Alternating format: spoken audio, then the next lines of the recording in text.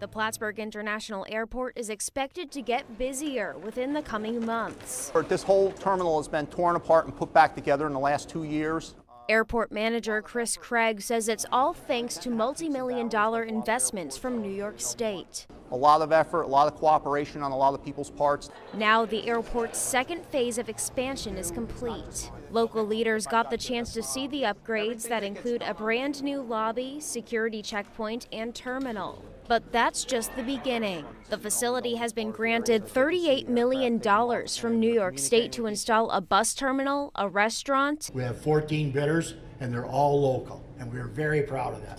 And a roughly $5 million state-of-the-art immigration and customs facility to allow for international travel. We hope to get that project started in the next few weeks and hopefully by the end of the year have it finished. Their upgrades leaders like Assemblyman Billy Jones and Clinton County legislator Harry McManus applaud. Anytime you have this what I'll call a major airport for our area, it's good for the economy, good for commerce, and good for everything. We will truly have an airport that's poised to take us to the next level and become the economic engine that will benefit the county's economy and the citizens over the next years.